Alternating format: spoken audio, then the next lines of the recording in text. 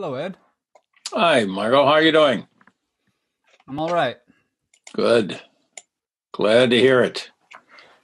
I thought I might have been in the wrong room because usually I'm not the first one here. Well, I clicked on the link that I copied over onto our session page, and it took me somewhere where I didn't think that it should. So I had to go back. So I had to go back to the planning session where that generic link had been posted, and that worked. So I guess I screwed it up when I copied it and edited it. I wonder if the links are different. Let me take a quick look at that, just in case anybody else is clicking onto it. Right, because I had gone over, I was looking for what that generic link was, and the only place I found it was in that thread on planning and upcoming events. Okay, let's see. And I thought I had copied it over. I did some editing after I'd copied it over, so I could have fumble-fingered my way into breaking it. So. Let me take a look at the actual links. So, Jeffrey, how are you doing? 9-4. They are different. They are different. Yes. So let me fix that. Please do. Hello. Hi, Jeffrey. How are you doing? Fine. Good. Oh.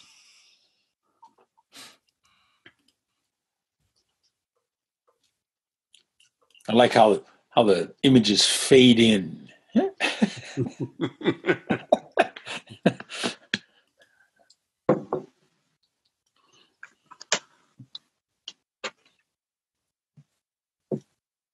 Okay, now that's fixed, and hopefully I went the right direction.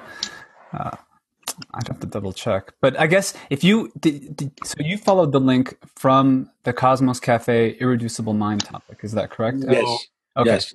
Oh, I didn't. That was the one that took you elsewhere. That took me elsewhere. And you got off there and came back here. I did Yes, top yes. Tuesday, and it got me to the right place. Okay. Well, I think we're all here. Mhm. I hope we're all here. Doug isn't coming today? He's got a meeting. Doug isn't. We're all here. There's a German expression, du bist nicht ganz da, which means you're not all there, means you're not all there. Yeah, so that's the question. Are we all here, really? So we're all here. I don't know. No, we're not all here. We're all here. We may not be all here, but we're all in one place.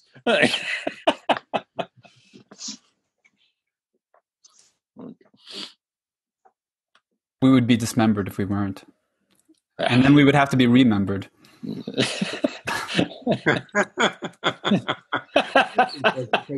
As a group, we are members of the group, so. Yes.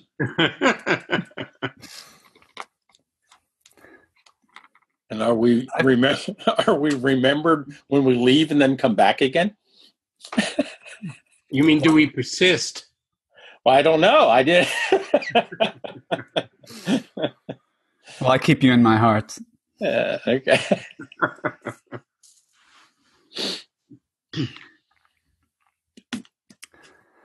Good. So, Irreducible Mind. Mm-hmm.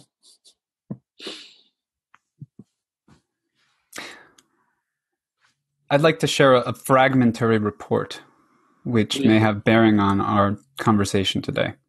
Okay. I'll just present it as a datum data point. I got a pain in my ear, like an earache, and I thought that it was the result of an infection because I've had a little bit of scratchiness in my throat. My wife and the girls have had mild respiratory infections, colds over the past few weeks. So I thought that's what it might be. But as I was meditating and tuning into the feeling, which was a pain in my ear, I began getting, for lack of a better word, download of information. Things relating to Cosmos, relating to the various details of how things connect, the way things could be. And the more that I listened, the more that came, and I began to feel better, actually, as I resonated with that stream of information. And I'm using this language somewhat hesitantly and reluctantly because all of it gets put into question. I think it gets put into the kind of critical gaze in this chapter that we read. But after that, and I wrote down a few things and kind of loosely mapped it out, because that happens kind of regularly. Not the earache, that was new. And I remembered something that John had shared about hearing ringing type of sound. But I got up and I looked at my bookshelf and I plucked out The City of God by Augustine, which I've never read. And I know not that much about, really, other than the secondhand. It comes in a little bit in Sloterdijk. And I think it relates a little bit to the video that Johnny shared about Oriental Platonism, right? So I did one of those things too that Ed, you've talked about, which is you open to a page and see what's there. And so I opened to a page, and I think it may have bearing on the conversation here. I'd like to share it. It's about a page long, and so I would like to read it, and then see if we could draw out the connection between the history that Sloterdijk is talking about, which, Ed, although you haven't been reading Globes, you've gotten through osmosis, and the history that comes through in the video on Oriental Platonism, and then this question of the mind and body, and the way that Kelly here in this chapter is proposing a critique of a certain framework of understanding that apparent dilemma. Would that be is that cool with everybody? Okay. Sorry. So I'm going to present this, and I don't want to say that much more about it. I'd rather just let it throw it to you to go where you will with it, and I'll follow along. So this is page 434 for reference, and this is the Modern Library edition of The City of God. And I don't know which apostle Augustine is referring to here, but the passage begins, "Thus the apostle states that the first man was made in an animal body. For, wishing to distinguish the animal body, which now is from the spiritual, which is to be in the resurrection, he says, it is sown in corruption, it is raised in incorruption. It is sown in dishonor, it is raised in glory. It is sown in weakness, it is raised in power. It is sown a natural body, it is raised a spiritual body." Then, to prove this, he goes on, "There is a natural body, and there is a spiritual body. And to show what the animated body is, he says," this is quote, "Thus it was written, the first man, Adam, was made a living soul. The last Adam was made a quickening spirit." End of quote. Augustine goes on, "He wished thus to show what the animated body is, though Scripture did not say of the first man, Adam, when his soul was created by the breath of God, quote, man was made in an animated body, end quote, but, quote, man was made a living soul, end quote." Augustine continues, "By these words, therefore, quote, the first man was made a living soul, end quote. The apostle wishes man's animated body to be understood. But how he wishes the spiritual body to be understood, he shows when he adds, quote, but the last Adam was made a quickening spirit, end quote, plainly referring to Christ, who has so risen from the dead that he cannot die anymore. He then goes on to say, quote, but that was not first which is spiritual, but that which is natural, and afterward that which is spiritual.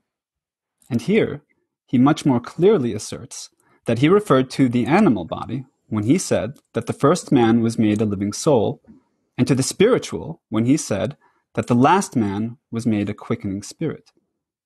The animal body is the first, being such as the first Adam had, and which would not have died had he not sinned, being such also as we now have, its nature being changed and vitiated by sin to the extent of bringing us under the necessity of death, and being such as even Christ condescended first of all to assume, not indeed of necessity, but of choice.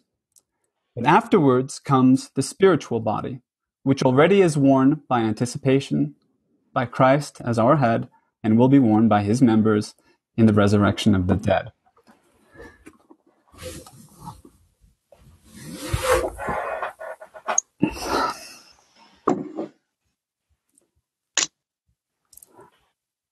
Don't you just love it when that happens? I flubbed a little bit at the end, but I think it's interesting that we're kind of having the same conversation in this volume, and I'm interested to see the transparency, perhaps, between the layers of discourse that we've been oscillating between, and seeing if maybe that perspective or that meta perspective gives greater clarity on the whole.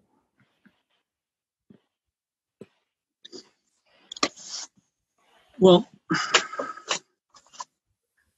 I would like to quote something from Michael Grosso on he gives a brief history of the transmission model of mind, which I believe has a lot to, which your quotation from St. Augustine, I think resonates with the transmission model. I think he was an emanationist, comes right out of Plato. And I think he's grafting on the Platonic stuff onto the emerging Christian worldview. So he's in the in-between, talking about the animal and the spiritual body, the animal body, and the evolution of the animal body into the resurrected spiritual body. Anyway, this quote from Michael Grosso, which I think is very provocative. He says, the core intuition endures, I believe, because it is experience-driven. Whatever the reigning metaphysical dogmas of the day, a significant minority always seem to come out with reports of some form of transcendent experience. These individuals will continue to find themselves at odds with established view on fundamental issues. The transmission model has a perennial attraction precisely because people keep having the kinds of experiences that demand a model of its open type. Physicalism will continue to fail to account for the full spectrum of human experience. For this reason, it is grossly inadequate and should once and for all be tossed on the ash heap of history. He's talking about physicalism. I'm open to criticism about this particular model. That I think in the first chapter, there's talking about the filter model and this transmission model is sort of synonymous. But the whole idea is that the nervous system or the animal body is a reducing valve, or it keeps out a great deal for very good reasons. But that it's sort of I think the criticism was about the difference between production and permission. And he says the nervous system, or the brain especially, does not produce consciousness, but it gives permission. And I'm a little baffled by that criticism, and I think it's a worthy question to explore. And there, I think the Myers was someone with his particular model, I think is very sophisticated. He was dealing with paranormal experiences. And I just found this little chart. Can you guys see that? It's the He's talking back about, off a little. That's better. hey, this is the subliminal self, Mm-hmm. and this is the this is the subliminal self up top. I'm confused. Oh, the supraliminal self. Superliminal, yeah. Yeah, that's there's a membrane or a threshold between this self and the subliminal self, which opens up into what he's calling a cosmic self. And within the subliminal self, there's all kinds of automatisms, and he's looking at mediumship and multiple personalities and hypnotism and phantasms of the dead, automatic writing, automatic speaking, but that they uprush and break through the barrier that separates the supraliminal from the subliminal. So that I think is very helpful, so we can contrast and compare these different kinds of models and where Myers is coming from, because he was very influenced by Darwin and the whole idea of evolution, but he made a distinction between there are different kinds of evolution. And I think this what St. Augustine was referring to is the animal body and the spiritual body. I think that there's that interplay going on, and I think it's I do believe that Myers had a very strong Platonic influence. He was deeply influenced, maybe even Neoplatonic. Anyway, I'm just throwing that out because I think it is experience driven. This attraction for these transmission models. Certainly my own experience. I'll tell you an experience that I actually had. See this? This is the Major Arcana, the High Priestess. Mm-hmm. In my early 20s, it was late at night. I got up in the middle of the night. This is before I'd had any sort of psychic training or any sort of exposure. And I was playing around with this image. And I was sitting up in bed. And I felt like I had been struck by lightning. And I found myself, the sensations, the kinesthetic sensations of floating up, up, up and away. And then I saw this figure in a black cape, I kid you not. And it told me to go back to where I came from. And then I felt these sensations of falling, this kinesthetic sensation of falling, back into my physical body, which I was quite familiar with and identified as Johnny's body, in my bed in Manhattan. And next to me, there's a chest of drawers. The chest of drawers started to rattle and make knocking noises. So I said, okay, this is a very interesting experience that I don't want to repeat. I don't want to have this experience again. But it did waken me up to a whole spectrum of experience that I was not mature enough to handle. And I also knew that I had no models, no adequate models for this in the sort of current psychological milieu that I was swimming around in. But I think a few years later, the New Age kicked in. About maybe 5 or 6 years later, we started seeing the New Age starting to kick in. And I think I started to get into psychic stuff, and I went to Wise's bookstore, and I started to meet other people who were interested in the healing arts, and I started to study it.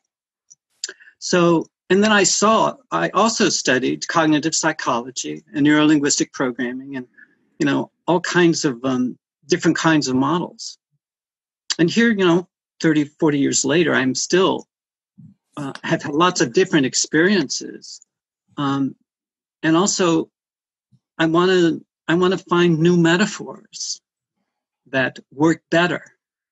And I'm looking at the idea of whirlpool, the idea of a membrane that vibrates, there are other metaphors out there. I think that the one that I find, the whirlpool comes out of, who's that guy? Kastrop? Bernardo Kastrop? I think you know him. We've talked about him. Yeah. And his metaphor, he says it's the mind does not generate, the brain does not generate the mind any more than a whirlpool generates water. Oh. So I think the only way we can get a handle on this stuff is through metaphors. And the metaphors we choose, I think, will inhibit and reveal and also conceal. So hopefully we can take that wherever we want to go. Hope that was useful. Thank you.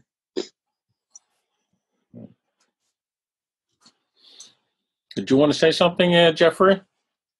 Well, I mean, I think I'm a little bit repeating myself from what I said in the written form, but I mean, I actually find the text a quite strong presentation of the current state of the art in terms of what science says, and I follow it and more or less agree with it, right up to the point where he says this is inadequate without really saying why it's inadequate. He just says he sort of says it's obvious it's inadequate, and there's I think that's a questionable statement. And then he sort of says, well, we're going to throw out the productive approach and we're going to look at the transmissive or filter approach. And he does argue that there is a scientific basis for doing that. That is to say, it is a logically consistent approach, which I agree with, and that it is used from a scientific kind of perspective to examine that kind of approach or that kind of a model and explore it within its own context, which I entirely agree with. It's just that, as I say, I find that I'm not personally interested in abandoning or stepping that far away from the productive model. And so I'm happy for somebody else to do it, but I don't want to do it myself. So I'm not sure that if the conversation continues into the rest of the book that I'm going to be there for that. But I'm happy to take part in the opening discussion about these issues because I do think it is important. The other comment that I had about this, it's more a kind of, and like I say, I'm not questioning psychic experiences, although I think there is an issue in terms of how do you validate what is tangible or how do you separate out the good from the bad? How do you separate what's real from the not real? If you throw out the scientific method, you're stuck with a problem with determining what is good and what is bad. And so, or if you throw out a good chunk of the scientific approach, you're stuck with a problem of how do you distinguish between what is worthwhile and what is not. So there is that issue. But he draws a lot of his argument on James. And I've read a lot about James by other commentators, but I haven't actually. I've got Radical Empiricism on my desk as a must read, and I haven't actually read it personally. And I really feel that in order to understand these arguments about James and the sort of take that he's taking on James's writing, I think I need to go back and read James in the first person in order to understand my own take, because James I have a lot of respect for. James underlies the Gibsonian affordance approach, which he talks a little bit about, and so this idea of filtering. We're talking here about filtering in terms of consciousness, but James's idea of filtering is not just in terms of conference, but also in of consciousness, but also our relationship with the environment. So the whole idea of affordances, in a sense, is that there is a kind of filtering process going on in our interaction with the environment that differ from the classical information theory idea of interaction. And I see that this idea of filtering in the sense of consciousness is kind of, in a way, related to his ideas about filtering with the environment. And I find that interesting. I want to look into that. But I don't understand the arguments well enough to be able to judge what's going on here with that. So I'm both interested in parts of the discussion but skeptical about the sort of stepping away from the productive model. May I ask Jeffrey a couple of follow-up questions on that? Yeah. But so I want to, if I understand correctly, how your orientation with respect to the text, you would be more aligned with John Searle's biological naturalism. I'm just trying to sort out like the details here. But the idea being that consciousness is real, but that it emerges from as a property or quality of the function of the biological brain. Yeah, you do have this sort of fuzzy area of whether or not. So it's kind of a philosophical issue in a way. Is if consciousness emerges from matter, in a sense, it has to pre-exist in matter, right? In a sense, there has to be a kind of a continuity there. And so there's a kind of a prefiguring going on, even in the physical approach. So it's not entirely true that you're saying this new thing that we call consciousness is emerging from this other thing we call matter. It's really that matter and consciousness are intimately bound and tied up together in a single entity, and it transforms in the mix, in the way it expresses itself. Mm-hmm. So I don't, and that begins to sound a little bit more like the filtering. You know, that it's not entirely separate from this other approach. It sounds a little bit like an implicit model, or the sense of consciousness being implicit in matter, but then becoming explicit through an evolutionary or an emergent process. Right. I mean, yeah. Okay, because there's a lot of terminology in this text. I mean, one of the things that I appreciated about it is that it was such a strongly academically grounded text. So it's really a review of literature.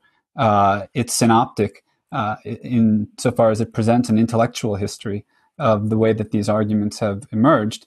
And for me, not being an expert in any sense in this domain, but being more like a pollinator who jumps between different flowers and picking up bits. There's a lot that I think we might need to just get a handle on, right? Between the sense of a perceptual synthesis, the natural language processing. I'm reading from my notes here. There's classical or symbolic cognitivism. There's a computational theory of mind that's blends into the cognitive neuroscience, and then where Kelly, there's more to that, but where Kelly goes with this, as I read it, is he takes you through his own journey of becoming enamored of the computational theory of mind. This notion that we can not just model the brain, but that those models themselves could be what would be the word, like accurate as to how consciousness actually happens, or not even that really. I mean, the problem is that they erase the question of consciousness, and he comes to that realization or the kind of view himself, and that's where he parts ways with Searle, and that I think is really the Yeah, but if I were to caricature Searle a little bit, I think Searle is close to sort of I mean, to some extent, he says this is what people think, but I'm not quite sure that I agree with that, because Searle is more of an embodied cognitive scientist, and the embodied cognition is not by any means the most current understanding of these things. It is really an emergent process right now in terms, there's a change in paradigm that's currently going on. It's still not at all the dominant story about cognition. So, but I disagree with that. I disagree with that. I think that is the dominant mode right now. And the people that are driving the consciousness discussion of the Dennett's, Searle has his reservations. I agree with you there. But your statement that embodied cognitive, he's not. He's a representationalist. That may well be. That's not the point that I'm trying to make. The idea is behind all of this that consciousness, what you had said before about consciousness is in a way kind of presupposed and comes out of these biological processes, but that is strictly denied by the Pinkers and the Dennett's and the people who, and even Searle, who is a biologist. It has to come out of the biology. And so John, it's in the physical processes themselves. There's no consciousness there until it shows up. It is something that emerges therefrom. There is no presuppositions there. But Ed, like life, like let's go step back and look at I agree. emergence of life from physical process. Mm-hmm. In a sense, those living properties are built into the way matter is made. Otherwise, they couldn't emerge. I agree with that. I agree with that 100%. But this is the point that Kelly makes, and this is the point. If you read Dennett, he says it is not there before. But I don't agree with Dennett. I don't agree with it either. That's why I agree with you. That's why I agree with you. But I think if you say that's what they're saying, then that's the incorrect statement, because they're not saying that. I'm just saying that there are different currents of thought within the current. Exactly. And that's precisely where Kelly, I see, is picking up, and that's the part that he says is untenable, to deny that it's there. And he says, now we need to rethink it. He's actually representing in many, many ways exactly what you're saying. Except he's going to he's abandoning an emergent approach for a transmission filtering approach. Well, it appears in many ways that that's the case, but I don't think he's abandoning anything. Another thing you said was he's going to like ignore things of the scientific method. Well, the thing and this is what Marco just said. I ignore the scientific method. I don't know. The thing that I find so strong about Kelly's argument is he said, we have all kinds of data. And this data has been, this is a valid point that Jeffrey has, what of it is good and what of it is suspect? And how do we decide what is and what isn't? And he wants to apply an extremely strict methodology to this. And he explicitly states that in this introduction, in order to sort the good from the bad, if you will, so that we can make come to more reasonable conclusions about how things might function in this realm. So he's not stepping away from anything. He's simply saying, you come to a point, and the pure physicalist approach is, it's simply a consciousness simply appears. It's not there before. We suspect it is, but they say it's not.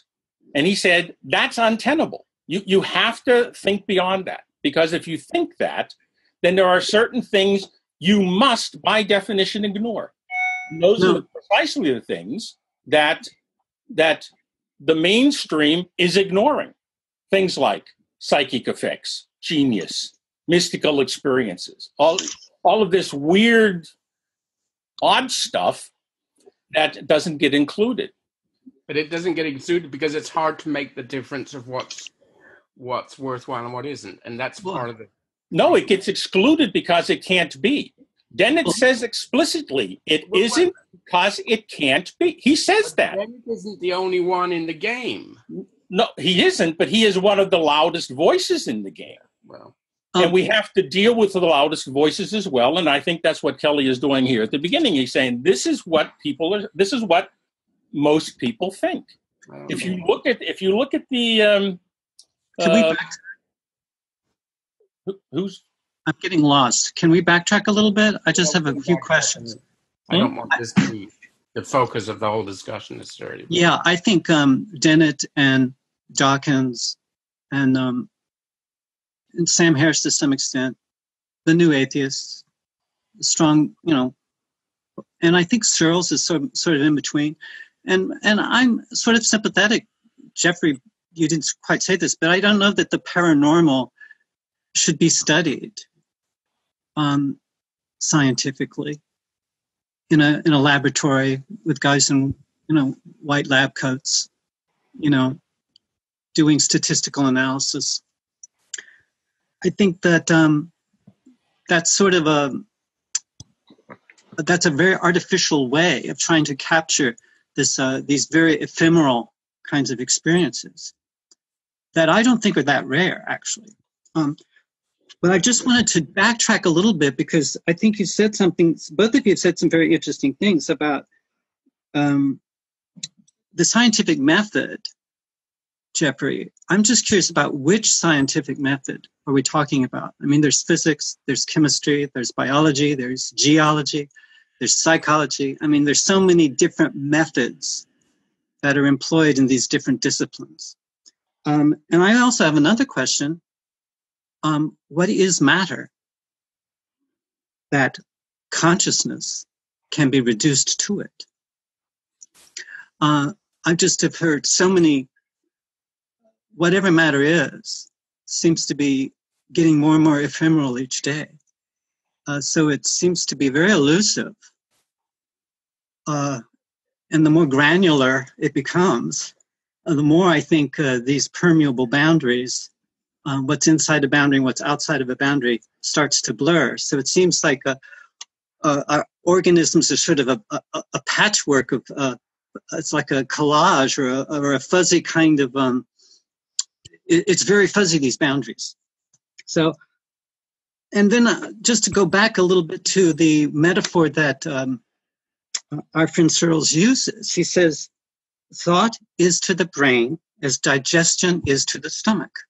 That's about as physicalist as you can get. I think it's a very distorted analogy because, he's once again reducing everything to the biological. And also another big question, I don't know is consciousness the same thing as mind? I think we often use it interchangeably, but I wonder if that's a totally wise thing to do. But one more quote from Kelly, and I think I'll just rest my peace because I'm really curious about any responses you guys have. This quote from Kelly sounds a little bit Augustinian in a way. He says, the human being is a material being seamlessly embedded in the physical world and is also rooted in a hidden, wider environment that underlies and interpenetrates the world of ordinary experience, a meta-ethereal realm lying beyond the material. So I think that I'm reminded of some sort of resonance between what Kelly just said and what Augustine was comparing with the animal body and the spiritual body. That there is definitely an animal material body that humans are embedded in, and also there is a hidden, wider environment that we are rooted in. I largely agree with everything you say. So, Thanks. I feel like I'm going out on a limb and sawing it off. I mean, one of the questions I have about this whole discussion is there's this attempt to link. So this relationship between mind and brain, right? But if we're going to talk about religious experience, aren't we talking about something that isn't necessarily mind? I mean, these sort of different realities or different experiences may seem to have something more to do with this sort of raised or alternative states, whatever you call them. But maybe we're talking more about soul than we are about mind. And maybe they are different. You know, there's nothing strict. I mean, does a soul exist separate from the mind? I mean, it's a good question, and there's no clear answer about that. Science has almost nothing to say about it. But I think the argument about mind and brain may be missing the point to some extent. I think so. I'm interested in the difference between first person and third person. And how do we oscillate between first person, third person, and second person? And I think it was Bernardo Kastrup who said that the brain is a second person view of a first person experience. So I see a guy lifting weights in a gym. I can look at his brain and see certain activity in his brain.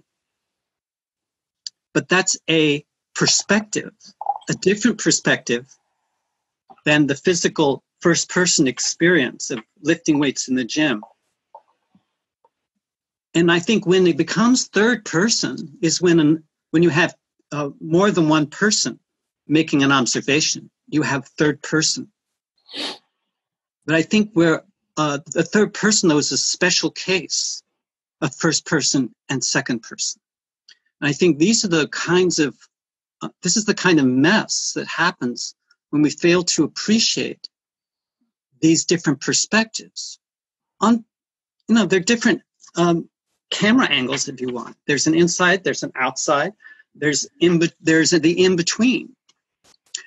And anyway, I think that's where the different kinds of metaphors that could start emerging as we start to study complex observing systems. Because we are observers and we are observing. And it's, as I understand, the little bit of quantum mechanics that I've gotten into, that it's very indeterminate. And what we're calling non-dualism is also indeterminate. The subject-object split becomes very fluid and dynamic and very hard to track, especially if you're using very first-level sort of cybernetic systems. You know, I'm the observer, you are the observed. I think that kind of science is sort of, I think we're still dominated by it. I think it's sort of a mental deficient kind of science. But I think it's starting to break up. I did want to come back to what you were saying about method. So, because I work a lot in I started off my career in quantitative science, started off in physics. But these days I do more social human science than I do physical science. And most of the methods I use are qualitative. Right. Case studies, they're interviews with people, they're attempts to elicit information out of the lived experience, for instance. So we're talking about something, and these are perfectly rigorous methodologies, scientific. Mm-hmm. They're just not statistical or quantitative in the traditional sense. So we don't have to think of the scientific method as being necessarily statistical or quantitative. It can be very, very touchy-feely, if you like, in a way. But one of the characteristics, and even the repetitivity. So in the physical and the statistical sciences, you're interested in making observations that you can repeat. And it's the repetitivity that gives you the sense of assurance. And of course, that's a problem in areas like we're looking at here, where you're dealing with ephemeral experiences that don't repeat often. And yet, in the qualitative sciences, of course, for human experiences, you're in the same kind of situation. And so there's a lot of work that's being done on developing methodologies that allow you to elicit useful information. In a sense, though, you're always looking for at generality, even with the qualitative approaches. You're looking to extract something that is a general property of human beings, even if you're looking at specific experiences. And it's this general quality that is the characteristic of science. So when you talk about when I talk about the scientific method, typically you're talking about repetition, but in the context of these ephemeral phenomena, you're talking about the ability to generalize and then to verify the generalization through another context, which is your repetitivity. So it's a very particular kind of repetitivity.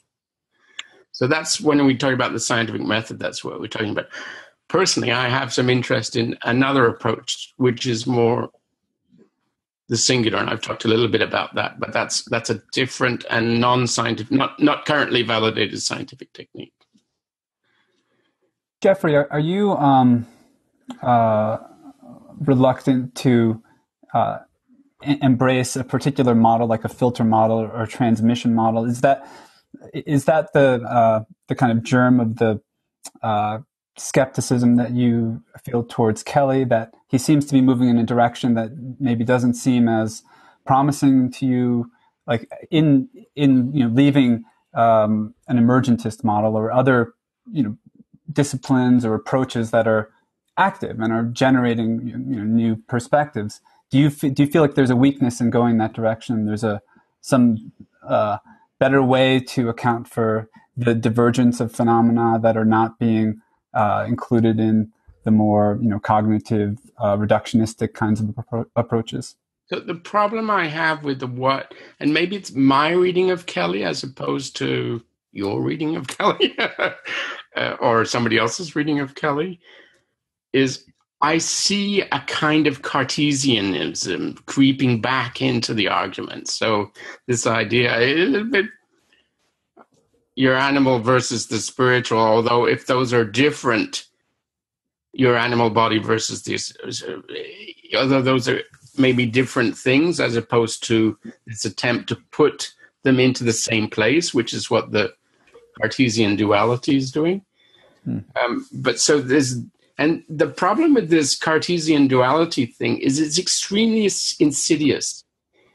It's built into the way we think about the world, because we were all raised within an education system that teaches us this dualistic thinking of the world. And it's very, very hard to not fall into the trap of thinking that way. And I think, and my work in the last 10, 15 years has, it seems like a lot of the, I have a whole list of the different polarities that are related to Cartesian dualism. Mind-body split is one thing, but, spiritual versus physical, there's a whole, there's a whole slew of different polarities that have a resonance with this thing. But in this text, go into a kind of dualistic approach, that you've lost the stuff that we've struggled so hard to get to untangle the dualisms that are in. But can we differentiate without separating? I think that's because there are differences, but those differences don't necessarily separate. There's mind, cognition, maps, language, and then there's the somatic experience, my heart pounding, my digestion, my gut, the butterflies in my stomach, all the metaphors I might come up with to describe certain somatic experiences. And then there's the interplay of the cognitive and what I would call the somatic, which I think is very similar to what Myers is describing, and certainly what Aurobindo is describing. But all of that is happening within a certain environment. And I think the trouble is when we talk about consciousness as emerging from a brain, we never see a brain without a body. We never see a body without an environment. Well, exactly. In that, how can we say the brain causes consciousness or mind? There must be some dynamic interplay. Differences, yes, but separation, I would say, no. There's differences. But I don't think we can collapse all those differences into a sameness. I think that's the trick, because there is an animal body, there's a spiritual body, there's subtle experiences, and they come through the physical. And I think that's where we tap into the imaginary and those imaginal experiences, sometimes dreams and visions or out of body or whatever you want to call them. But I think there's a wonderful quote, the imaginal, this is not just imagination or hallucination. This is where I think the physicalists constantly distort these kinds of psychic experiences.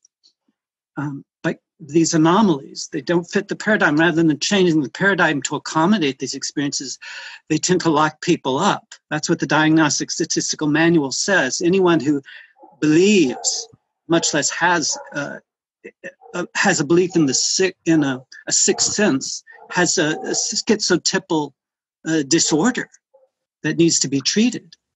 So I think, with these kind of prohibitions, it's no wonder that so many people who have these experiences keep them quiet, or they internalize and they generate a great deal of disturbances.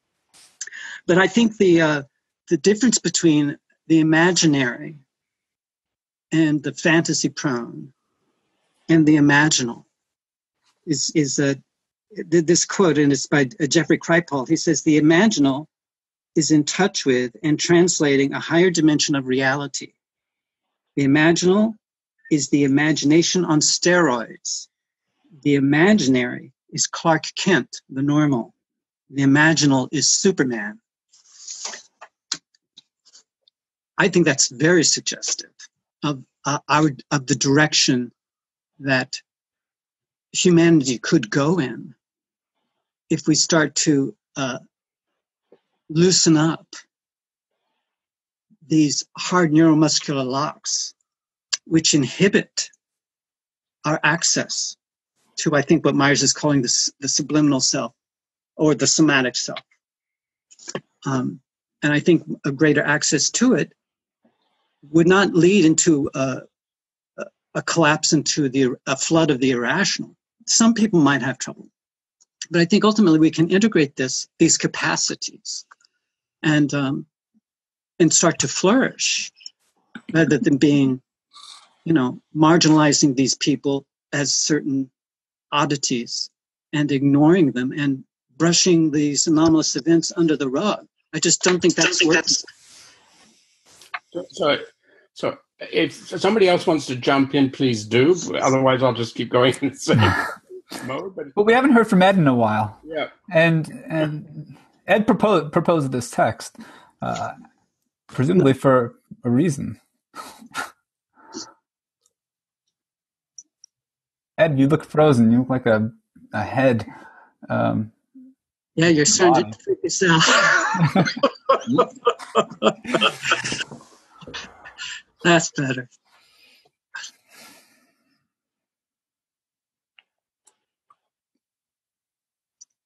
Hey, Ed? Yes? You hear us? I can hear you. You were breaking up, and Okay. I think my internet connection's... I get a message every once in a while that says it's unstable. We were just curious about, you were interested in this text, and so was I. And do you have a response to any of the stuff we're talking about? Something's coming up for you? No, actually, I wanted to go back to what Marco had said right at the very beginning about Augustine. He talks about the animal and the spiritual, but he refers to them as bodies. And when we hear that, we automatically, I think, at least I do, and I don't think that's what he's talking about, because what I found interesting in the further elaboration of what he was saying, he talked about Adam, the animal body, as a living soul, and he talked about Jesus in the spiritual body as a living spirit. And soul and spirit have nothing to do with bodies in any sense that we generally think of bodies. But there is a certain amount of manifestation that can occur in a particular, I'll call it a realm for lack of a better word. This comes up as an aside. I don't know who may or may not know what's going on, but Jonathan Cobb's last two pieces deal with specifically with this, exactly what we're talking about now, as something, let's say, substantial enough to be referred to as a body, even though it's not tangible in and of itself. That's why, like in the magic tradition, the astral realm, Steiner talks about that a lot. These are very real things. They are talked about in the same way that we talk about our physical environments, but they're not physical in the sense that, I have a desk here and I can pound on it and you can hear me knocking and things like that. So we have a partial problem of trying to express what it is that we're talking about and describe it in terms that are reasonable, but we also have a body of evidence that does not get the attention that I think Kelly thinks it deserves. And in order to do that, he's looked for something in the traditional literature that would give him a basis for doing that. And he found that in James and in Myers. And that's his starting point. That's what he wants to start with. I'm the only one that's read the whole book, so I can tell you that's not where he ends. But where he ends up, you have to either look at chapter 9 and read it, or you have to follow the argumentation through in order to get there. But what I find interesting about his approach is that he's obviously, to me at any rate, he's obviously trying to overcome that split that Johnny referred to of separate, and what I thought hear Jeffrey talking about. There are these polarities out. We see them. There are polarities. There's like continua, and somewhere in there it just keeps resonating back and forth. And what we've done in Gapesarian terms, and that's the mental rational, is to split them. We've actually taken the axe and hewed them in two. And it's extremely hard to put them back together again. Those of us who have had other experiences or have gone through a different way of coming to the points that we are, realize that that's an artificial separation. It's not a real separation. It doesn't really happen.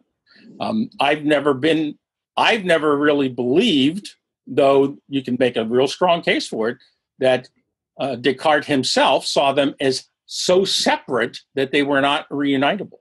Yeah. He describes them, and he goes through a substance kind of argumentation. I understand all that, but this is where I find that most of the people that have come after, or most of all of that we've gained in the last couple of hundred years, has been absolutized in a way that was not intended to begin with. We've kind of departed from what the actual intent of all of that was. Descartes himself still believed in God. And those today who are his true followers, so to speak, don't. Well, okay. But so what does that mean for Descartes? It just means we interpret him in a particular way. And a lot of it is based on how we interpret things. And we can all read the same words and come up with different ideas of what was being said there. That's the part that I find interesting about the discussions that we have, because we are looking at the same words. And I don't see that absolute split from the beginning. And so it's a lot easier for me to say, okay, I can see where the limits of this approach have gotten us. And I'm a very, very big fan of science for precisely the reason that Jeffrey said. To me, it's not about... excuse me? There was an audio glitch. You can keep going. Okay, that's okay. To me, the scientific method, for example, is not about statistics. That's one technique that can be used for certain kinds of things. But it's about consistency and rigor and making clear your assumptions and making... trying to eliminate the extraneous, making plain in lots of ways why and why not you are doing whatever it is that you're doing. It has as much more to do with principles than it has to do with actual details. to come out of it. And what bothers me, and that's the whole New Age thing, is you grab onto something because a particular word might be used and you run with it. Well, that's nice, except that it's not very scientific and it's not very helpful in the end. And the real help comes from rigor. And to me, that's the top principle of them all. You have to be rigorous in what you're doing. And you have to be consistent and coherent with those things that you say, this is what I'm going to do. That's the point that I brought up when we were reading Jung. You can agree with him or disagree with him, but at least he lays out, this is what I'm doing and this is why I'm doing it. So you can also engage that. It's not just I'm presented with some data, figure it out for yourself or do your own interpretation or see how you statistically want to deal with something. So, and I think that these scientific things, this approach that we consider scientific is valuable and that we should pursue it. And that's what I admire about Kelly is he says, and I want to do precisely that. I want to look at all the data. I don't want any data excluded. And we'll look at the data and then we'll decide, is it good data, bad data? And if we decide it's good data, what does it mean for us? So that sounds fair, Ed. I want to pick up on what I think I heard in some of Jeffrey's original statements about the transmission model and the filter model, and whether or not that's the direction that Kelly is going in, or if that is really just a part of a larger view that really has to be taken into account. Because I think what I'm hearing in Jeffrey's concern there is that if you have a transmission model, then you still have this dualism between you have a signal, transmitter, the brain, or whatever it is, and then the meaning that is interpreted on the basis of that transmission. But you still have these atomistic kind of entities that are interacting with one another, rather than that fluid, bigger flow, a bigger context that is flowing into it all. And is there a name for that bigger context? I don't know. I mean, that it lends itself to religious interpretations, frameworks, grand narratives, etc. And I mean, maybe what I feel is a kind of hesitance to go to another ism, another grand narrative. Like, does this end up in panpsychism or in some other kind of ultimate framework that is, not going to be as faithful to the nuances that emerge through, through doing the research itself or having the experience itself? Well, I think that's very, when you talk about the meaning that is interpreted, it seems to me, I think evolution is driven by our interpretations of events. And I think the name, that larger context that you're talking about, I think Myers called it the subliminal self. And he said that the subliminal self speaks to the ego through signs. I think this is very interesting because reading and writing, I'm borrowing from Kripal here, reading and writing is a psychic transmission. We can read texts that were created by people who've been dead for many, centuries. And we can resonate with their experience if it's a particularly good writing. So I think we're constantly interpreting and reinterpreting and revising. And I think this subliminal self presents to us these anomalies, these paranormal events, as a kind of non-dualistic signal. So I'm quoting here, a paranormal event is one in which a material event corresponds more or less precisely to a subjective event or a mental state, collapsing the assumed subject-object dualism of our ordinary cognitive and sensory experience and suggests some super reality that is neither mental nor material, but is somehow both. And I think that's the continuum of the spectrum, that it's not either or, it's both and. And I think that's where I think our future is. is appreciating that it's both material. It is neither mental nor material, but it is somehow both. And we have stories. I believe you mentioned earlier what religion is, and religion is stories. Mm. It seems to me a large part of what it is to be a human is to have to remember certain stories that you've told about yourself. And I believe that's extremely crucial, that that narrative element be appreciated and to some extent cultivated. I think that's what we're doing in our writing group, in our underground writing group. It's taking these subtle experiences and putting them into words and then bringing them into a space, a shared communal space. I believe does have a transmissive quality. Something is transmitted. The group starts to transmit to itself, about itself. If that self-reflexive capacity starts to kick in. So I'm just putting that out there.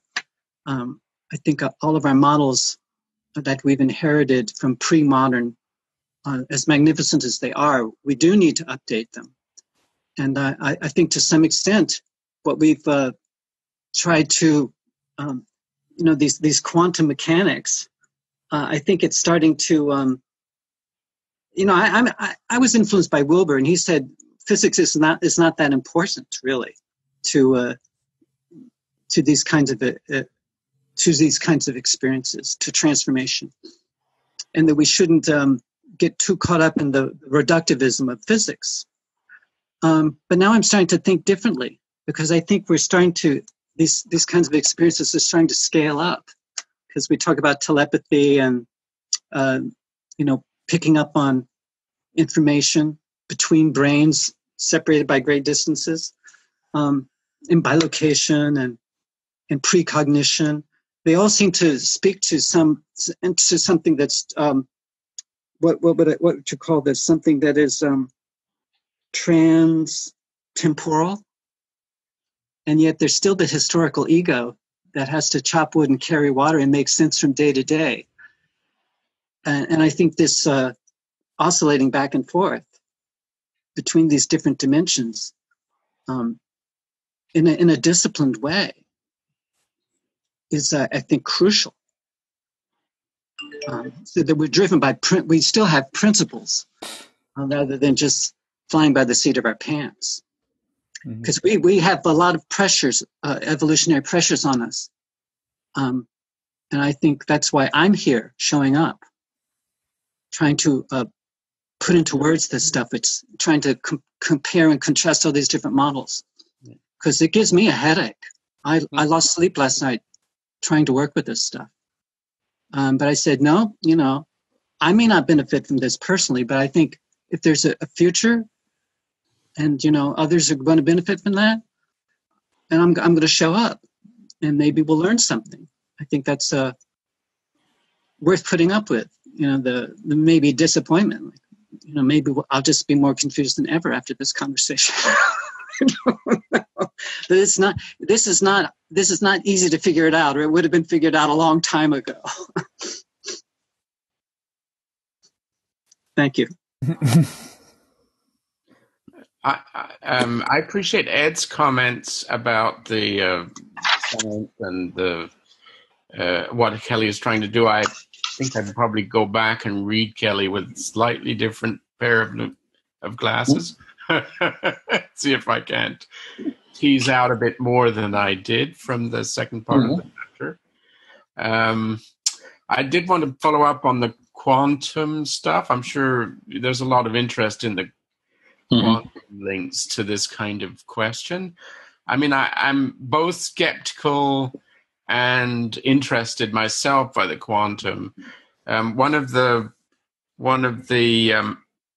theories about brain, which isn't discussed here, though I think Kelly mentions Penrose's name a couple of times. But so Penrose has this very controversial theory about consciousness that there's a separate structure in the brain, not neurological, but what they call tubules, which are known to exist, and that the tubules permit, they're sufficiently small that the kinds of physical phenomena that are going on in tubules are essentially quantic.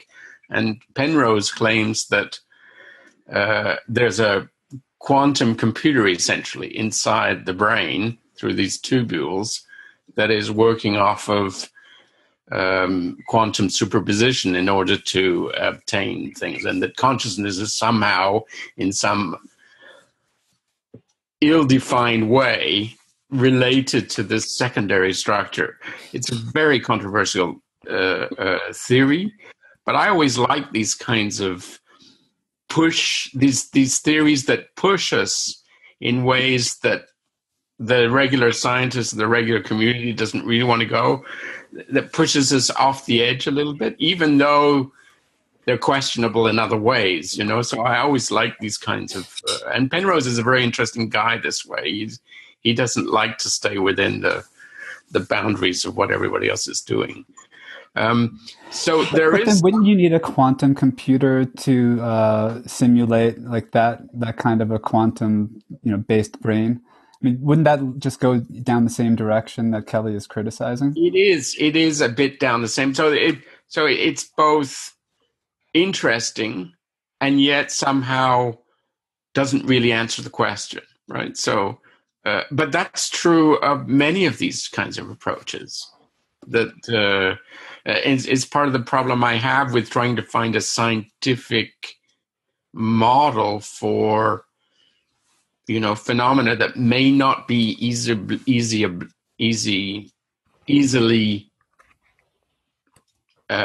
treated in that way, right? So, I mean, I don't have the answers. I just have the questions. It's a lot better to have questions than the answers. Well, we researchers, so research in English is research, but in French it means you're looking. A rechercheur is a look. We have this joke that, we never find, because if you find, you're out of a job. You have to keep looking, right? So that's what a chercheur is. It's a looker. Mm-hmm. Well, he does also look at the work of Henry Stapp. Is that his name? Stapp? Stapp, yeah. And this is way over my head, but I know he did write something in the follow-up to Irreducible Mind was this book. And Stapp has an essay in here, which I find really baffling, but it's sort of like something about collapsing the wave. And he says that the mind or consciousness, or there has to be something like a mind which can ask a question, and that nature answers that question by collapsing the wave. So he's talking about, out of all of these possibilities, nature will collapse depending on the question. So he is sort of implying that there's the mind has or consciousness has a particular function, but still it's very slippery. Among all these possibilities, what gets actualized has a lot to do with someone asking a question. Then it becomes it's not this or that, it's this. It's been collapsed. The cat is alive, or it's dead, or it's dead. Now the cat is dead, definitely, or the cat is definitely alive. That's a big one for me to digest and absorb. But I think it's very relevant, I think, to our discussion if we're looking at physics and psychology and biology and sociology, a new qualitative science, because basically our lives are qualia, nothing but qualia, like Bernardo Kastrup says. It's all qualities. Remove the qualities, and what do you have? So we have abstractions. We abstract from all this qualia, and we get trapped in our abstractions, unfortunately. So I think it's that relationship between abstractions and qualia concrete and imaginal. All of that's it's very dynamic. One of the problems we have, John, I think, is that in order to understand anything, we need a context that we can place it in so that we can kind of sort out the relationships between the elements that we find. And one of the problems that we have in the current state of things, where a lot of this quantumness is coming in, is that most of us have no clue what they're talking. They use all the words, and you can read the words, and you can, you're in that case, I'm always like what I think AI is. I can look up all of the definitions of all of the words, and I still have no clue as to what's being said, because it's not, the meaning isn't in the lexical, the combination of lexical definitions. It's in something else. And it's interesting, Stapp's in the Beyond Physicalism book, but Stapp came up in a recent discussion we had when we saw the video from Moorhoff, where Moorhoff went to great extents to tell Stapp he had no idea what he was talking about in 18 very specific points. And then, and Stapp, who has a sense of humor, Moorhoff is German. He doesn't have a sense of humor. I can tell you that is culturally true. That's no stereotype. Of the shortest books that were ever written, 1,000 Years of German Humor is the shortest of them. Okay? Kastrup does have one of his books, a chapter on German humor, and it's a blank page. But because Moorhoff has to show where he's wrong or not right, let's put it that way, where he has to show where he's not right, whereas Stapp is saying we need to think about this in another way. This is what I do like about Penrose and people that are willing to push the envelope. They do get you thinking about things in other ways. But I also like to know that when they're doing this, that they're very grounded in what they're saying. So one of the things that, we always have trouble with language. So I have to remind people from time to time, German, for example, doesn't have a word for mind. It doesn't exist. That whole thing about is it consciousness or is it mind would never occur for German, because it's just a distinction that doesn't come up. Jeffrey pointed out recherche in French is you look but you never find. The German word is Forschung, and the word Forsch means to be brash. So it just means dashing in where angels fear to tread. You never know what's going to come of that. So it's just, we have these different conceptions about how we go about that. What fascinates me and what interests me is, well, how do we unify this across cultures and languages and things? So we do have to come to an agreement, at least amongst ourselves, about what we mean by certain things when we say them. And for me, consciousness and Bewusstsein in German has a bigger overlap and is easier to handle than trying to get mind involved in it, because the Germans split that into Vernunft and Verstand, which is kind of understanding and reasonableness, if you will. And thinking becomes something else, and it gets very technical and very complicated very quickly. So to me, and this is the thing that I find interesting, Moorhoff does that. I'm sure we're going to find this when we get to Aurobindo. This was definitely the case with Jung that we had as well. They simply said, well, we'll postulate there's such a thing that is consciousness, and we're not saying that it's essentially different from matter. It's just that it's first and matter comes afterwards. If there is a relationship, then consciousness is primary, matter is secondary. And for the materialist, he says, no, matter is primary and consciousness is secondary. For me, that's the easiest way to simply deal with the fundamental distinction. And it is, I think in a lot of regards, a way of simply looking at things. And when you look at them one way, you run into certain barriers, obstacles that are hard to overcome. And when you look at it from the other way, you will run into other barriers in other places, as it turns out. Because there's also things that are hard to do. So to me, it says in the end, well, they are intimately related in some way.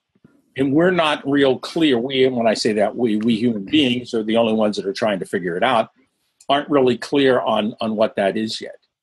And if we could keep that in mind, we would probably have more fruitful discussions with people that are, so to speak, on the other side of the fence. Because we're simply trying to understand, well, how is this interaction possible and what is it that comes of it? Well, in that article, I think we read, or that interview with Meyerhoff was his name? Moorhoff. Moorhoff. And there was a response Henry Stapp had to some of the projections about Niels Bohr and the Copenhagen interpretation. Right. He wrote some very interesting questions, and I have to go back and look at Henry Stapp, to sort of figure out how he was responding.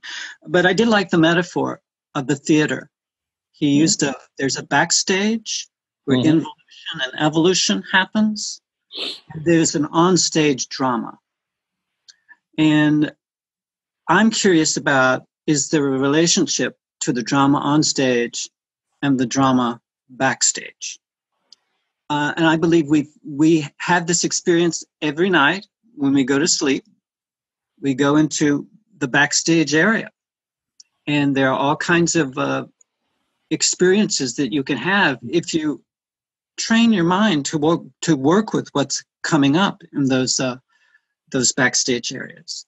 And I believe there is an influence that we have when we return to this stage of fools and this exterior, this drama on stage. We're not fools in the other one, John? We certainly can be, but I think there's this is also in dream states, in lucid dream, out-of-body experiences, trance states, meditation, fantasy, a reverie, a walk along the beach, all these, there's enormous overlaps, I believe, between these different levels of consciousness. And I think that the idea of that relationship, that influence between what happens on the drama on stage and what's happening backstage, extremely compelling. And I do believe that we take on roles in our waking lives, and we continue to rehearse those roles when we take a little nap, or our power nap, or if we cultivate hypnotic experiences, or we write stories. And I think there's a whole lot of those liminal zones, that those imaginal realms are very powerful. And I think that the good and evil thing. Just a brief anecdote. I had just maybe to clarify this. I had I had some terrifying experiences, but one of the most difficult ones for me to deal with, and I considered it an intrusion. There was a demonic intrusion, because every time I went to sleep, I was visited. Not every time, but visited very frequently by a field of force, and it was very electric and very powerful, and it scared the hell out of me. It was very, very sexual, and I felt like I thought this, and I used this monk's prayer. Now, by the power of the Christ of God within me, whom I worship with all my heart and all my soul and all my strength, I encompass myself within the divine circle of his protection, over which no mortal error dare to pass. Do you bow down to the Christ of God within me? And this energy said, that doesn't work if you don't believe in it.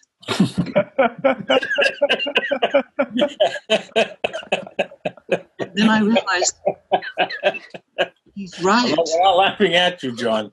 He's right. I don't believe in it anymore. I didn't one time. I don't believe in it anymore. I've seen through this need to protect my identity, my ego, my historical ego from this, whatever this is.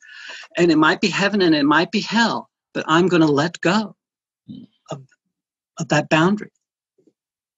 And as I did, it entered. I'd say it entered me, whatever that me was, or whatever kind of body I was in. It entered, and it was ecstatic bliss. It was something that I had known and had forgotten, and it was like a reunion with perfect love. And then it vanished, and it had a lot of gold. It was a lot to light, but it was the best. No physical sex has ever come anywhere close to this. And then when I came back into the physical body, I wanted more of it, but it didn't come back for years. And I walked around like a zombie. It was a tremendous sense of loss. And because it couldn't get better than that. But I had many other experiences that communicated to me, this is, thank you very much. And now you have to go back and make a living arrangement. We may be turds in hell, but that's our job. So I'm just sharing that with you guys because the religious mind that we've inherited, the pre-modern mind, really divided up. It was God and it was Satan. It was good and it was evil. I think now, hopefully, as we mature, we start to realize we can't divide up reality in that in this way. But Augustine was talking about experience. That's what I think. Like, even though the legacy of this thought is divisive, even though it's horrific in many ways, he was still talking about something real. And while, quote unquote, what do you mean by real? I'm talking about the body. Yeah. I mean what you experience. You're talking about physical. That's not. There's a difference between. I'm talking about what you experienced. Okay. Whatever that was. I would say it was trans-physical. But it's physical or trans-physical. I mean, that's an analytical distinction, right? Which are important. And that's the difference. That same distinction, though, is in Augustine as a moral distinction, as a metaphysical distinction. He's making those distinctions in his argument, but the distinctions are about something. Just like the distinctions that Kelly is talking about are about something. And so what that thing is what gets lost in the reductionistic move. You lose a sense of the whole, and you get fixated on the part that you want to use to explain the whole. That's where I think it should open to. That would be the next step, is a holistic or an integral approach.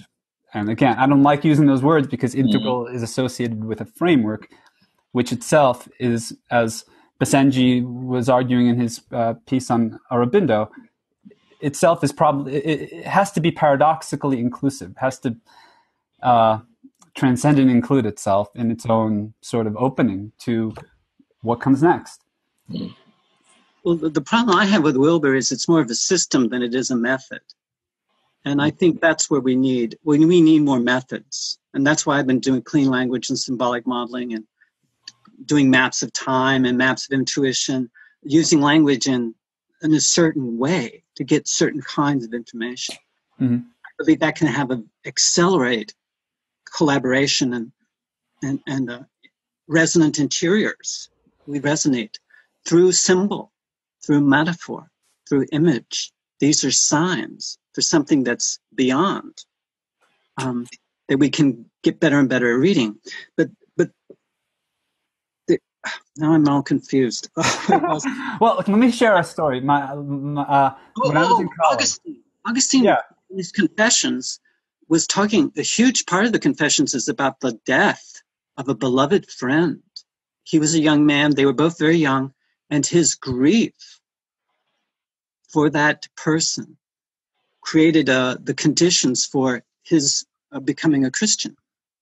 And he was moving from a basic, a pagan to a Christian worldview. And he, I think, much later wrote about the City of God. But the City of God, I think, comes out of the Confessions and that very human, animal, physical loss of that beloved That's very real. Grief is very real. Hmm.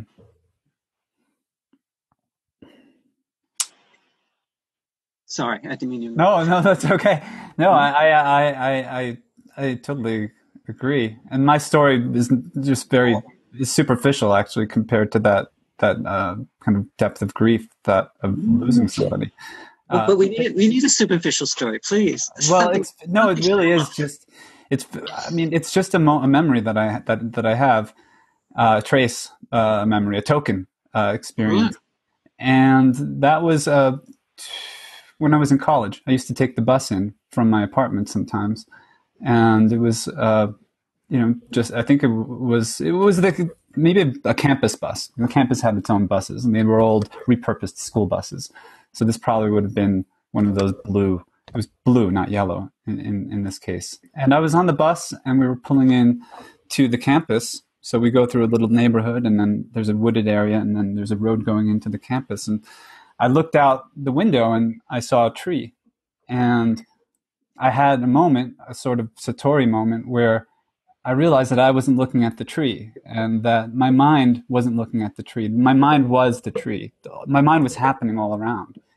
And it wasn't just the tree, it was happening all around. So I thought, okay, that makes sense, actually. That this, what is of concern, what's the matter of concern is not what's happening inside my brain, but what's happening all around, the whole of it. And although that particular experience as a token or as a data point faded, and I went back into Cartesian dualism, functionally Cartesian dualism. That sense that my mind is not. I hear myself echoing. I hear you echoing too. That's something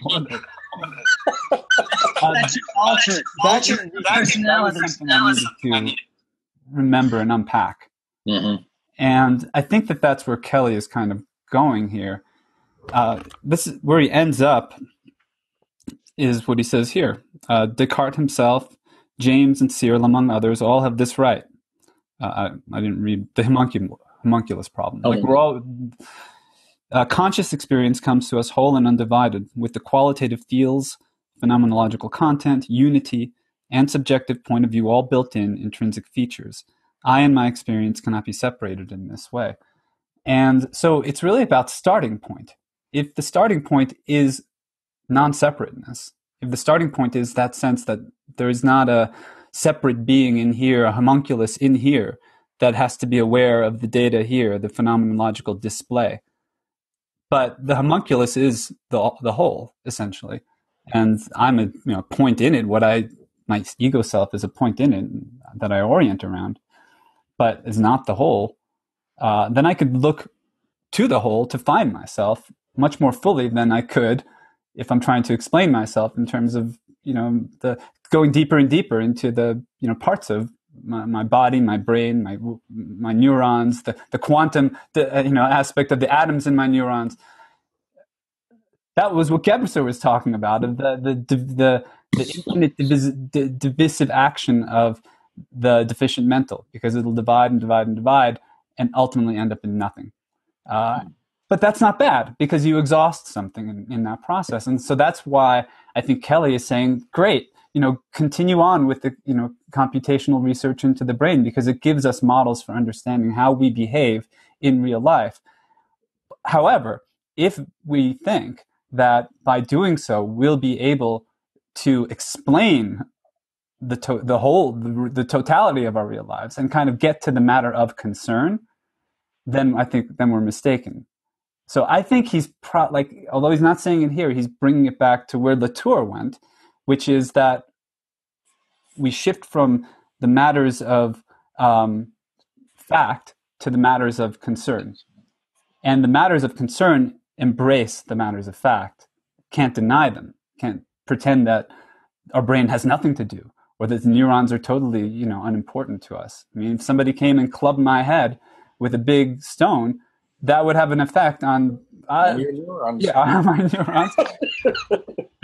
And on the consciousness that's experienced through this body-mind. Mm-hmm.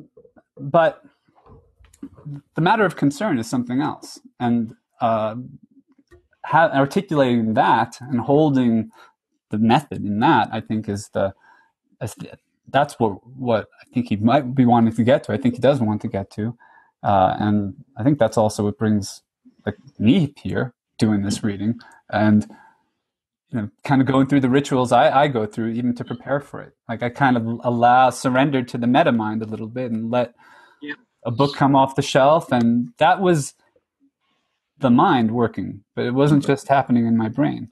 It was happening because of our interactions. And that's very interesting. I did want to come back just quickly to Ed's point about language, because you talked about German not having the word for mind. Well, French has a word for mind, esprit, which is etymologically related to spirit, but it doesn't have a word for consciousness. Consciousness. Yes. Yeah. Your conscience. It's a for consciousness. So it's your conscience. So the French understanding of consciousness is a moral understanding. The moral understanding. The language is built. We tend to have this idea that these words mean. We have this idea, I think, that these words these words refer to concepts that exist outside of time, and that we have these different language pointers to them. But you can also argue it the other way, that the words themselves are the concepts, and we have these different concepts of these things, and there may be no reality, in a sense, no independent reality, or the independent reality can't be got that way. So. Well, I think the direction of understanding consciousness in its virtuality is very interesting for this reason, because I might not be ready to go all the way here just yet, but the productive notion of the brain or the mind as a sense producing the display, the theater, and the sense in which all experience is already virtual. And it's not virtual necessarily through a technological, mechanism, but insofar as it's being generated, and insofar as that generation is entangled with our symbols and with the semantics of our symbols and has a certain syntax to it that is significant. We could look at the syntax and understand it. But is there a sense, I guess, a question I would want to ask, research question, is there a sense in which virtuality begins with language? This sort of creation of a virtual world it's not something that's going to happen with Oculus Rift. It's already a process that we're undergoing and is playing out and will expand into the technological virtuality of a VR experience and so forth. But that's already an extension of a virtuality that is inherent to consciousness. That's just a question. That may not be a well-formed question, may not be a very disciplined question, but without getting into the Whorfian hypothesis, which is that the whole world is created from language.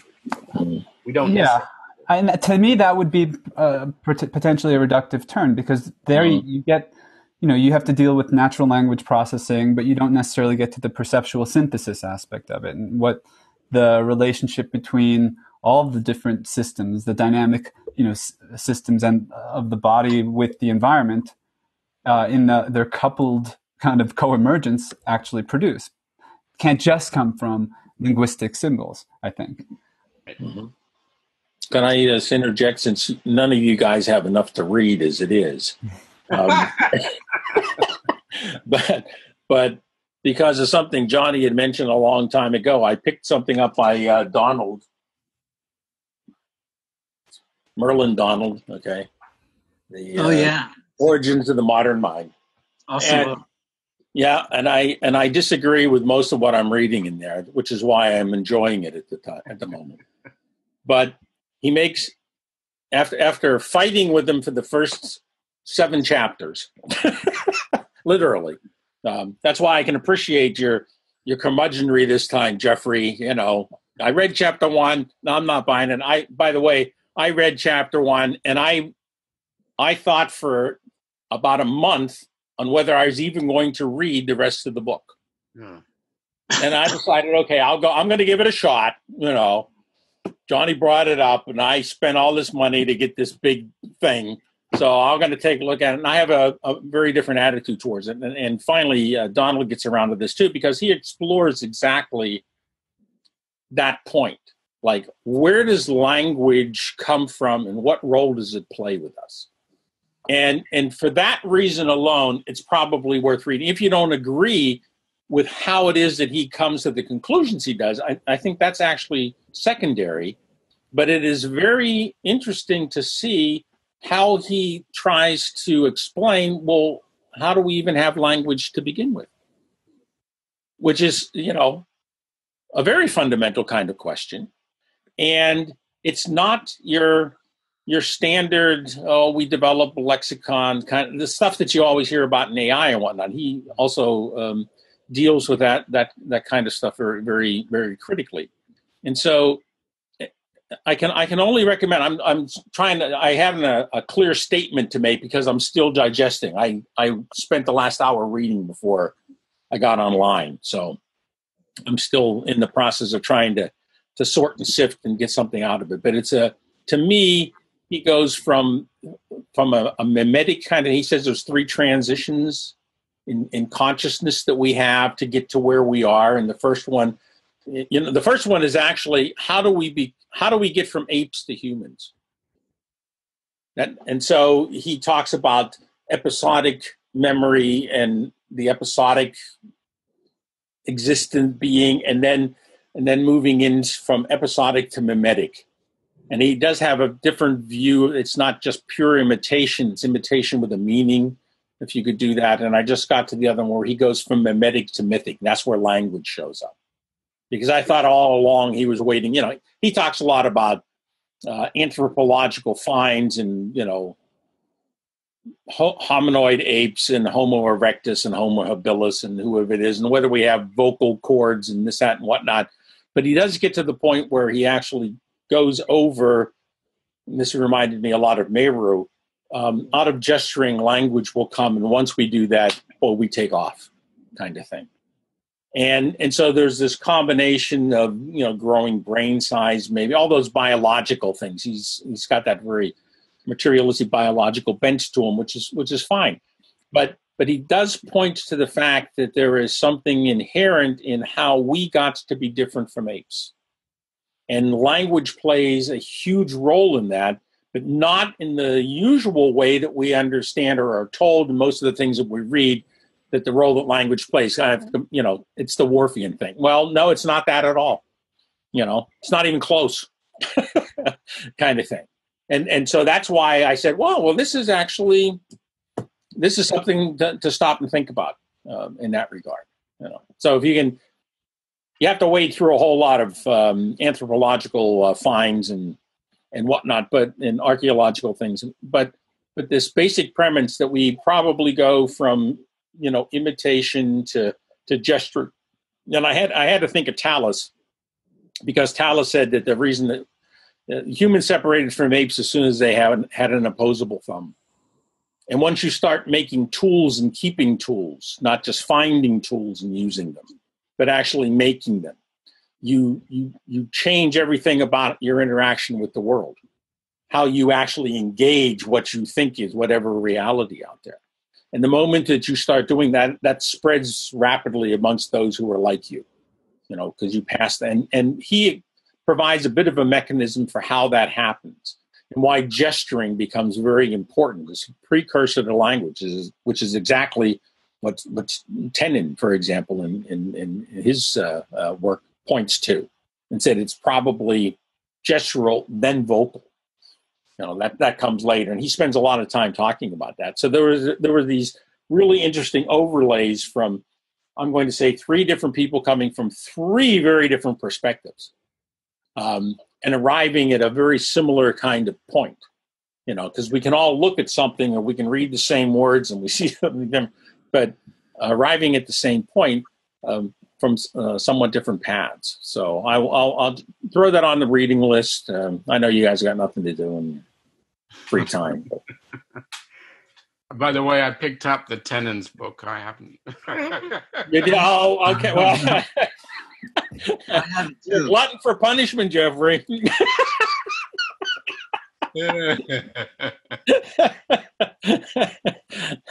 I tell you, I'm thinking of retiring just so I can so you can list. So you can read. Well, I can't tell you how long I thought about retirement before I actually got to it. But all right. But that's my reading suggestion, or today, or whatever time it is where you guys are. There's a book written by a man named Jeffrey Beatty about nonverbal communication, but his argument is we developed language so that we could keep our hands free to do the real business, which is in gesturing. Uh-huh. So the verbal language was developed in order to keep open that gesturing elements. It's interesting. That's an interesting take on it too. There's a book called Visual Thought. Mm-hmm. Yeah, I don't have enough to read either. Well, I'm sure that's how I know. I was reading an anthropologist. I think we've studied a lot about the brain, and cognitive science is into the brain. But, there's no such thing as a brain without other brains. And I think it's what's happening in between that's crucial. I know an anthropologist, I think he's right. He was writing on the social brain. I can't remember his name. But he was talking about being in somewhere he didn't know the language of this. And he was on a road and he met a man who was deaf, and he was a deaf mute. Mm. And so here they are. They don't share any language. They don't share a culture either. This is in New Guinea or someplace like that. And he said they started to gesture and grunt and mime. And he got a lot of information. He said the guy was going to another village. There was a woman who was dying of cancer. And he was a relative of hers. And he was talking about her illness. Or he was communicating. Now, this is a man who's deaf and mute. And he's communicating to someone from a different culture. And they have no language. But this anthropologist was just found that a very illuminating experience to realize how much we can pick up from one another non-verbally, and how probably the non-verbals are much more important than what is actually said. It's always the tone, the rhythm, where the person's breathing, their pupils, whether they're dilated or not, all those kinds of nonverbal things and gestures that have an impact that's very large, so that we can tell when someone's mixing messages, like, I love you, goddammit. Well, that hand in that fist and the verbal message, I love you, don't match. So these are the kinds of things, this could be a meta message or it could be a para message, but these different kinds of messages, we intuitively, we know when someone's confused or mixing messages or lying. We have our gut usually lets us know. So I think that's a fascinating topic, and I've read a little bit. I read A Mind So Rare. I haven't read the one that you're reading, but I read another one, and it's a fascinating topic. I think what you're saying too is also the problem with the Turing test, that Cyril critiques, Kelly critiques here as well, is that does he understand Chinese? The guy in the Chinese, yeah. But it's also, I think, the problem that we're facing, or we're kind of getting into historically at this time, is that virtuality is taking over, and we're going to have to make distinctions between what's real or who is real and what's not, what's a projection, what's a manipulation, a distortion, an illusion. Like, that's what the whole fake news, phenomenon is about. I don't see that getting any better as the technology increases, because we're able to model a lot of things about human behavior, and then to use that modeling to manipulate human behavior. And the people who have gotten smart about that and who have gotten their hands on the processing power to use that are able to really capitalize on the relative ignorance of and confusion of everybody else, and the collective chaos of evolutionary and climatological and social pressures. I think that gets kind of to the matter at hand, or the matter of concern, is that although we're speaking on a philosophical and conceptual level, these ideas have a lot of real world applications. And those applications are what, are on the whole what create the world that we live in. So drawing the connections, I think, between the stuff happening in computer science, the stuff happening in applied social research, the stuff happening in brain science, and then the meta-narratives that are disseminated through the media, sorting all that out and getting clarity on how that all is playing out, to me is an important task, actually. I don't think what we're talking about is connected to that purpose.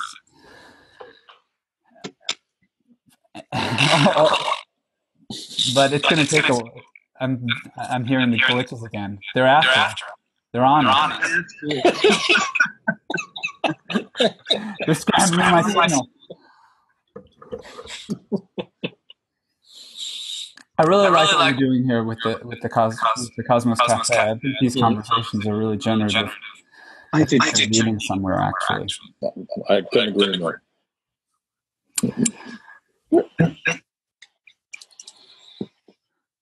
Yep. I enjoy them anyway. The world We know. The World Economic Forum, a quote: "The balance of food and trash will tip. By 2050, there will be more trash in the sea than fish. By 2050, according to the World Economic Forum." So I think the old days, when they talked about fact and value, and that the facts that we gather are driven by what we value. I think that's part of the modern worldview, that you could separate fact and value in a real clean way. I don't think we can anymore. So I believe that's what brings me forward, and to deal with the uncertainty of what's going to happen here today. And I'm very perplexed by a lot of issues that we're dealing with, but being collaborative and exchanging, our differences. I think, trying to stay in open to new metaphors and different narratives. I believe this is a training, and it's also a pleasure. It's an aesthetic enjoyment, or I wouldn't do it. So, I'm just hoping that we can find ways of moving forward, because I believe these possibilities and potentials, whether they're possibilities or potentials, I'm not sure, but I think I've seen a glimpse in my own experience and the experiences of others that really persuades me that we need some new models, and to keep modeling. Don't stop. And when that model doesn't work anymore, we'll keep modeling. I think we're map makers. We're hardwired to do this. So I think it's being able to let go of a map when it doesn't work anymore is pretty hard to learn. You do. It's a great benefit, I think. Well, wonders never cease.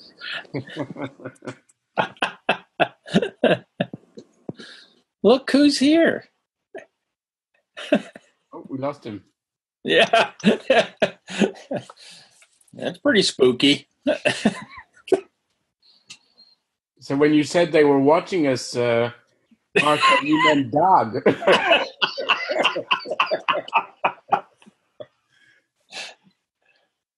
It seems so.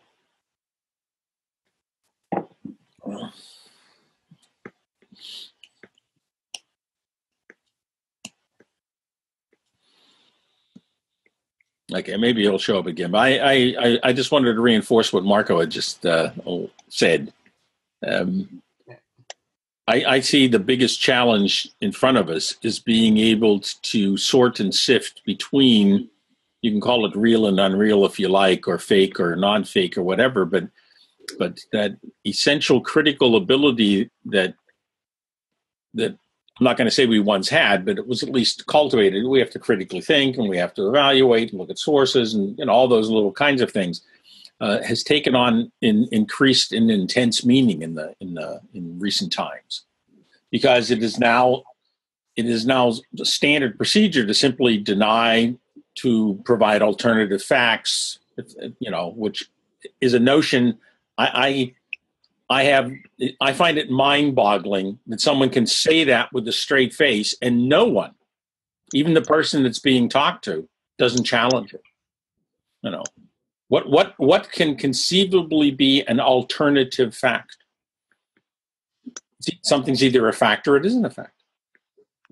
But that we tolerate those things. That's where that's my big heartburn, is that we tolerate things like that.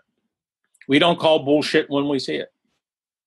And so it gets propagated in a way that is probably disadvantageous for us all. Because the thing that we need to, it's always been a matter of being able to sort and sift and find out what was biologically or survival relevant. And I don't know if we're able to do that as a species anymore. I think way down deep inside we probably are, and there's enough people that we don't know about that are doing it. But if you look at what you see or what's presented to you, and it doesn't seem like it's that way. And when I talk to a lot of people, they make absolutely zero distinction between anything that is real or not real, substantial or insubstantial. Most people I know don't get the point of most things that are said. I can't tell you how many times, and I'm reading through my Facebook feed, and somebody posts something which I think is kind of a humorous little meme kind of thing, and then all of a sudden I'm looking at the comments and I'm going, what did these people see? What was that they thought they saw? Because it wasn't like that at all. And of course, the person that posted it and thought it was kind of cute is all of a sudden just under this avalanche of criticism for doing things. I'm going, oh boy, it's time to sort your friends list out. And that's what concerns me, that we're losing this ability, and there's not enough of us. I'll say that I can still do that to a certain extent, but I see that here in the board, because we get together and talk about things and exchange views, and even when we don't agree, we end up saying, okay, well, I kind of get where you're coming from, and that's also something I don't see in the broader or the wider surface of interactions that I encounter. Oh, he's back. So I'm very grateful. I'm very grateful that we're having this opportunity. I am as well. Yeah. In a couple of weeks, we're speaking with Jordan Brown, who's a filmmaker, and did a documentary called "Stare into the Lights, My Pretties," something like that. It's about screen culture, and it's about the effects, the social effects, social psychological effects of this internet and digital technology. I think that that plays into this disintegration you're pointing to, Ed, in our capacity for discourse. I like that movie. It was good. Yeah, me too. I'm glad you're arranging that. Next week, I confirmed this with Caroline. We're talking about this white paper. Democracy Earth Foundation. It's called the Social Smart Contract. It's an open source white paper it was written by a community of coders, people working on this issue of how do you have a democratic process in a distributed, egalitarian, decentralized manner using digital technologies to further civic goals. And so they are about to release a coin, basically a kind of token system for enabling distributed democratic voting, for enabling those kinds of systems with the verifications that you would need to get around the problem of centralized control over these processes. I think these are connected. I think the consciousness question is connected to the social question, the political question, the economic question, the technological question. Like, they're all related. They're all of one thing. And I know what I'm really interested in is the possibility of seeing it, the different sides of it, but also being able to tell a story. Like, what's happening on this larger scale, and what are our roles with respect to that. And so I feel like these conversations are a kind of training, they are kind of preparatory, because we're working out what we think, and we're making distinctions that are going to be useful, I think, later, kind of honing our perceptual and our synthetic capacities, and our collaborative capacities too, because to see something clearly takes an ensemble of minds, more than just one brain looking at it. That's right. So I appreciate you showing up, and I want other people to hear this and think about it and respond to it, and propagation to occur. I think that we could do that, and so that was some of the download that I was getting from my ear tinnitus kind of thing experience earlier. And I should go. I have things to do. It's been a couple of hours. But we have Doug here. Doug, do you want to say hi, or were you expecting to use the line at this time? I'm just listening in, and I expected either to be at the tail end or creating my own little video that you're going to delete it later. But glad I could make it. Yes. Sounded like a good conversation. It was a lot of fun. We want to hear your response. You'll be the meta observer. Well, I did have an hour meeting that was boring, as I mentioned, but then the second hour, my wife was in her own meeting for she's treasurer of the Quaker group, and so we went to the local library there, and I checked out a book called Big Mind, which is on collective intelligence. I think it came out recently, but it's a good book. I might have a few things to say about that, but it has a few good models. I'm sure that'll tie in here, but no, sounds like everybody's ready to go. Look like your wife is putting together the theory of everybody, which I couldn't check out on my mobile phone, but that'll be something to check out for everybody leaving now. Yeah, we're working on integrating podcasting into that site, and then it will also be in metapsychosis. And I got a domain name over the weekend, cosmos.media, for just a generic placeholder at this point for media production. And clearly my Cosmos host moniker here needs to be I obviously have to log out after I made the attempt to check out the podcasting thing. So I want people to be able to just explore what they think and put it out, and have this process that we're having here. We're sort of modeling in a microcosm what I think other people could do. And I'm very excited about some of the developments even in like technology space.